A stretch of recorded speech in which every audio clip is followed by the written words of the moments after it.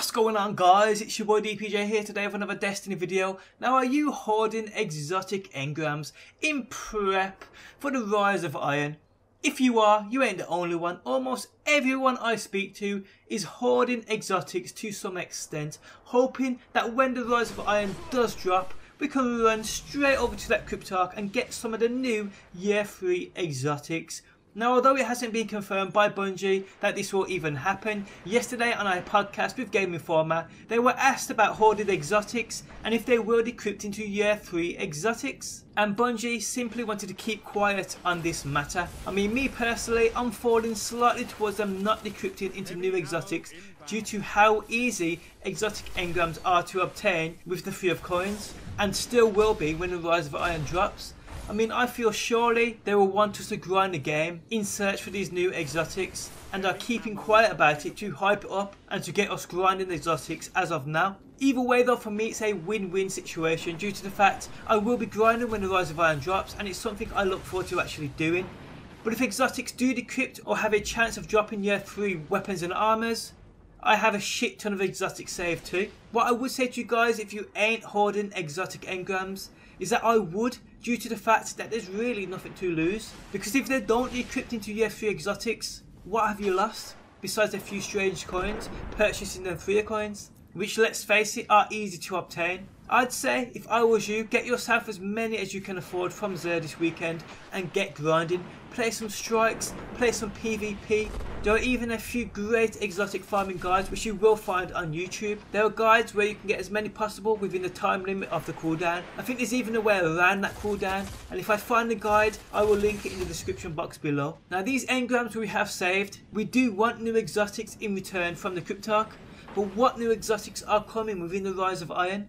Now, we know of the Iron Gallahorn and the Fawn, but we do know that these will come from quests and the pre-orders. We also know of the Vostok, the exotic version of the very first weapon we wowed as the Guardian. This again will come from a quest, but there are others. There are exotics that have been in the database for a while now, and I do believe it was mentioned on a stream quite a while back that they may drop within the Rise of Iron. We got the Thagamizers, which are the Titan Gauntlets. We have the Doom Marchers, which are the Titan Leg Armors.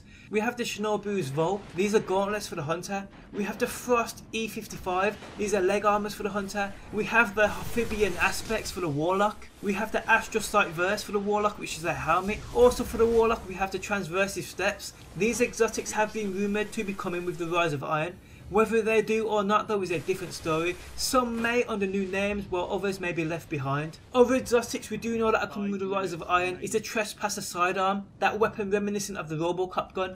We also have the Nemesis Star, which is a heavy machine gun. But that's about it. If there are any other exotics, weapons or armors, Bungie have done a great job on keeping them on the down low. There is word of the Raid Pulse Rifle, but obviously that is going to be related to the Raid. But other than that, there is absolutely nothing that we know of, which is something in my opinion which is great, as it keeps the surprise of actually getting them dropped and finding these new secrets intact. I mean, it's great knowing what the end goal is, but it's even better in my opinion not knowing the rewards you will obtain, which is one of the first things that got me addicted to Destiny.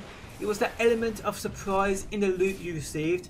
There isn't much of that left anymore, so if there are other exotics hidden that they haven't spoke about, that is great in my opinion. But anyway guys, back to the main purpose of the video, and that is hoarding exotics for the Rise of Iron. You may as well, as you truly have nothing to lose, even if you ain't max light yet. When Rise of Iron drops, items will drop at a lot higher level than you are now. Anyway guys, let me know if you've been hoarding engrams. How many do you actually currently have? Hope you enjoyed the video. Do drop a like. I do appreciate that support, and I will catch you on that next one. Peace out until next time. Peace!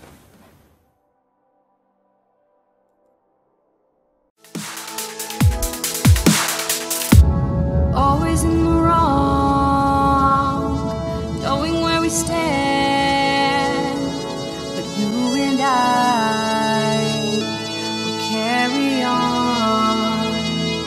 We never get it right, left in the dark.